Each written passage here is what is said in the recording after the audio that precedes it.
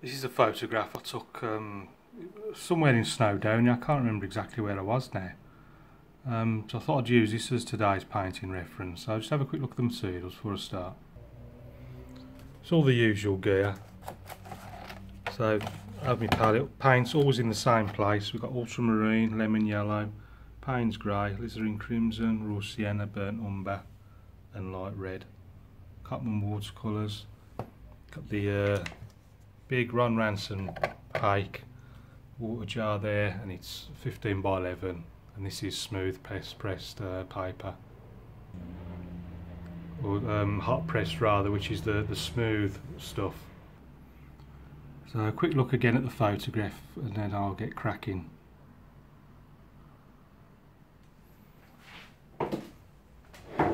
So this is my tea towel, put there drying on the top. And I'm just going to use the big Hake brush just to wet the paper all over, just so the sky goes on nice and soft, and it also just stretches it slightly. If you use the thicker paper, this is 130, no tell a lie, this is 140, this is thicker than the stuff I normally use. I normally use the £130 Fabriano, which is a little bit thinner. Now this raw sienna hasn't quite dried, so it was still quite sticky on the palette. But to be honest, I quite like it like that. I might start using it, I've said before, I might start using it fresh out the tube. I haven't done it like that for years. I used to, when I was watching the Frank Clark videos, I used to use it fresh out the tube, same way he did. I got tired of just having so much wasted paint when it finished, it all went dry, and I used to scrape it off and throw it in the bin. And I used to think what a complete waste that was.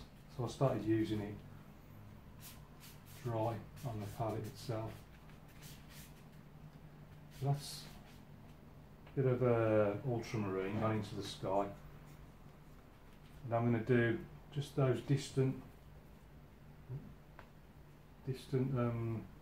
trees right at the top there.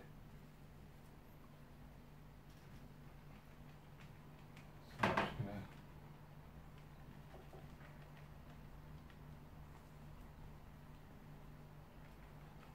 just pop those in. It's down to there. A little bit of lemon yellow.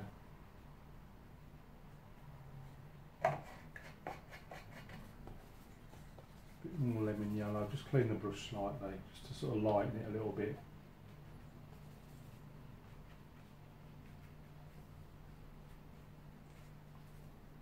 Ultramarine there, just to vary it.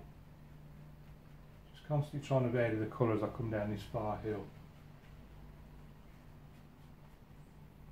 And at the back of my mind thinking maybe I should have just made this a lot bit lighter in tone, but it's too late now, I ain't going to mess about anymore.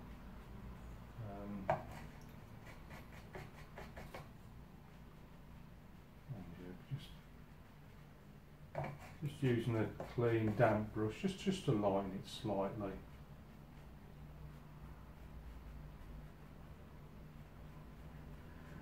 Because there's going to be another sort of layer of trees going out.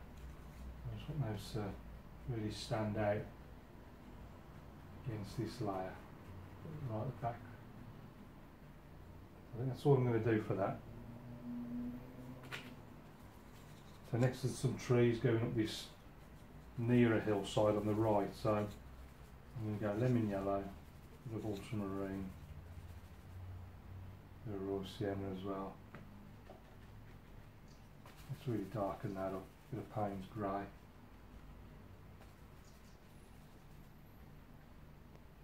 That's going down to about there, and then we're going up this hill.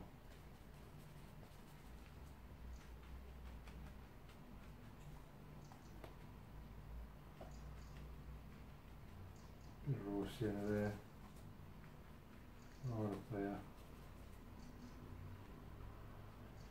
That's going right at the top.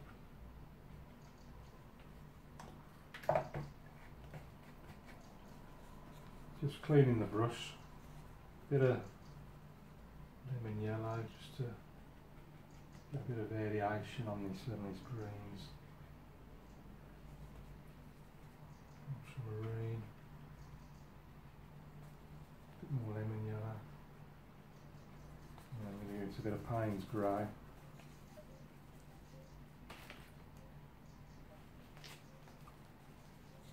Just put these bottom ones in.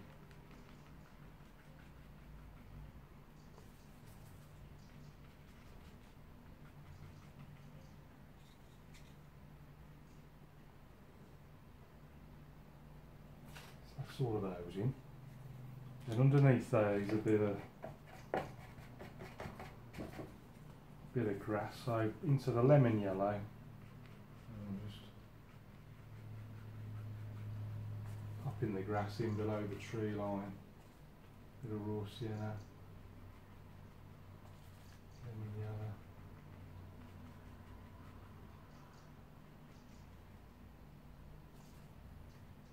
Lemon yellow, this can lie over to this side there. The paper has stretched a little bit. It's coming away from the board, so I want it flat against the board, so I'm just going to pull it tight and refix it. And then I'll continue. There's a wall then just under this grass bit, so it's got a bit of brown, a bit of blue, and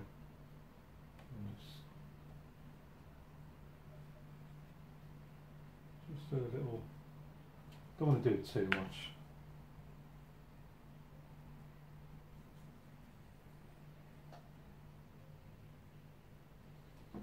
That's what I'm going to do for that, I think. Clean the brush.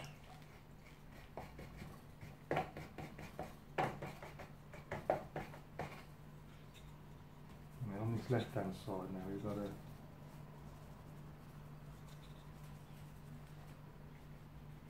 trees, a bit closer.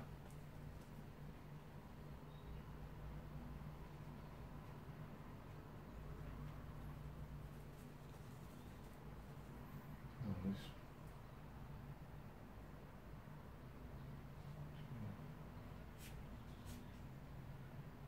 Do this a quick sweep.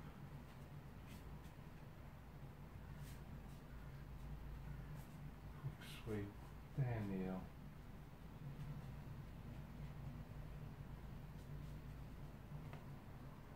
See, there's lumps of raw sienna just coming off the brush there. Just helps create a nice bit of sort of texture. And careful you don't keep painting over the same bit. Try and leave those little bits.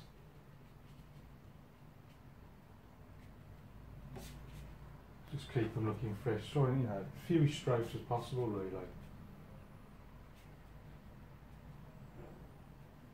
And down there, go into a bit of ultramarine. Sort of down here, we've got there's just a bit of water visible in the photograph. So I'm just going to pop that in there.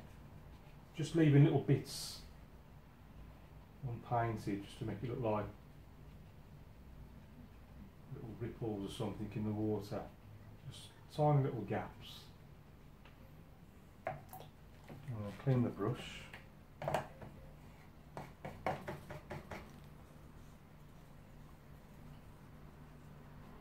bit more just in front of there. Nice and light.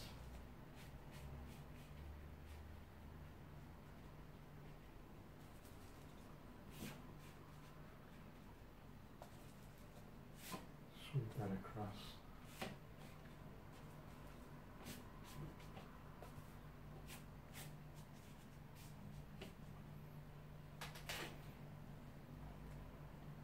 And what we have got is a few. You'll see loads of little fence posts everywhere, so I'm just going to take the little brush. In fact, I think I might have to dry it first. I'm just going to make sure it's flat.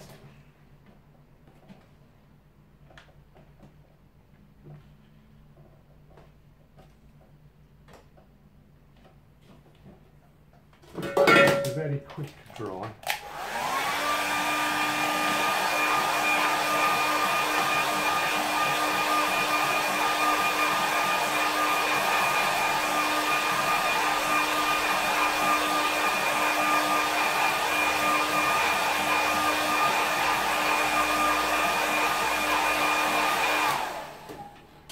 Doesn't have to be bone dry. First, a little bit of burnt umber.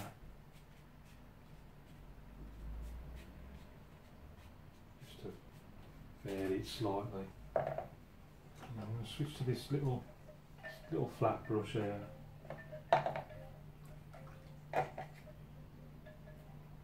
Bit of burnt umber, ultramarine, just to get a sort of darkish colour.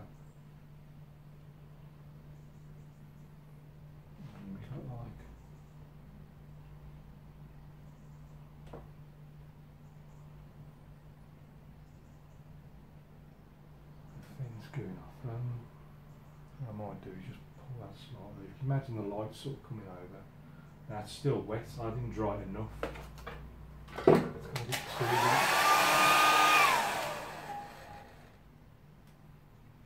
I'm just going to just drag the bottom of that a bit. So it makes it look like shadows coming across. In fact, I'm going to leave that. I'm just going to leave it.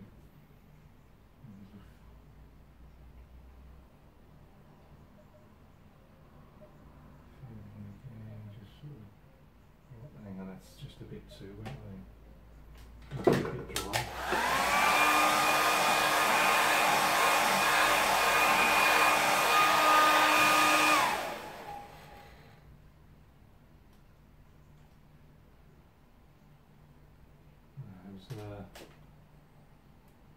I'm going to mess about that too much.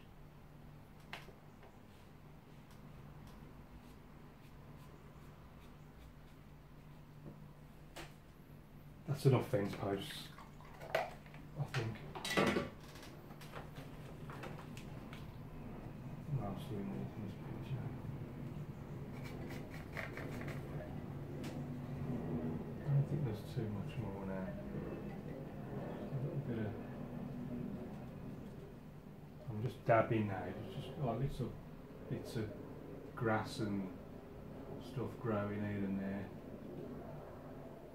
Just very, very light touch.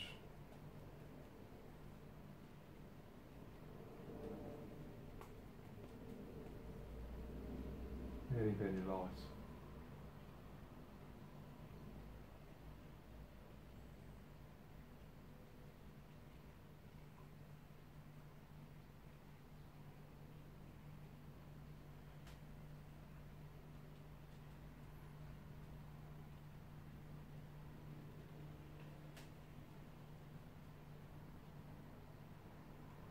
I think I'm gonna. It might just put a couple of sheep or something.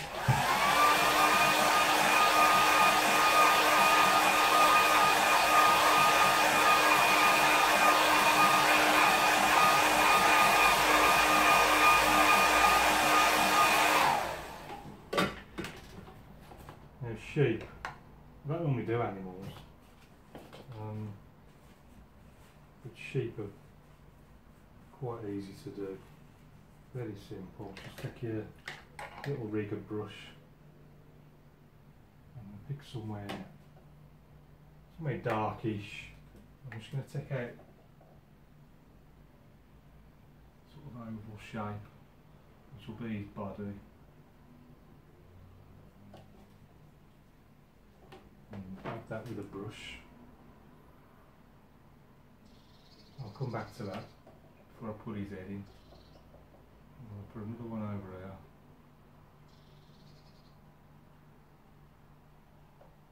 Just making little sort of circular motions and just to loosen the paint, and then take it out with a tissue. I'm going to put one more in.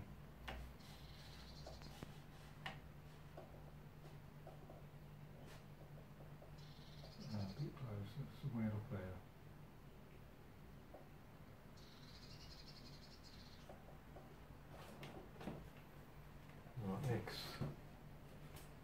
take a dark colour, bit of brown, bit of blue, make sort of nice sort of black type colour, and then just like a tiny little triangle for his head, as if he's just bending down in the grass.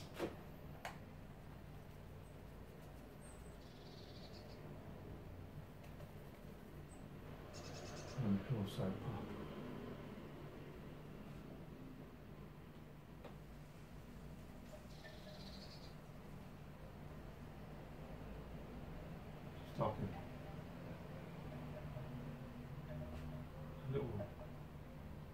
just like a little shadow underneath them. I think I'm going to call that one finished. So all that's left to do now, pop my name down there.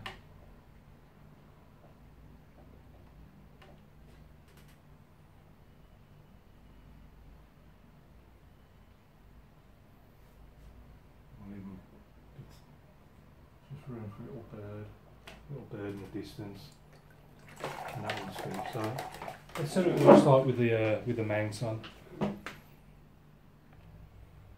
So there's our mounted picture. So if we have a quick look at the photograph to compare it, this was the reference photo. I haven't moved too much around compositionally talking. I did leave out this massive foliage here. Sky was just a simple mix of raw sienna and then a bit of ultramarine over the top of it. The most distant trees, just put in using the same colours. And then these trees, a bit more Payne's grey and edge to make them darker, make them stand out a bit more, all the way down to the bottom of this valley. This land here, I've tried to get a bit of texture in there, a few quick sweeps. You can see the sort of broken painted areas, just adds a bit of texture to the land, makes it a bit more interesting. Got some sort of big dollops of raw sienna here as we work our way down. Just a fleeting glimpse of the water there in the photograph. I've just put it in very simply. You can see I've just left again bits unpainted just to make it look like ripples on the water. These fence posts, just put the paint, then just sort of flick it with your finger right at the bottom, just makes it look like there's shadows being cast from the posts. And then down here, got our little sheep, just taken out simply, just using the rigger brush just to loosen the paint and take the paint off with the tissue, and then just a little triangles for their heads. So that's my impression of Snowdonia. Can't remember exactly where, but thanks for watching. Any questions please ask, keep practicing, and I'll see you again soon.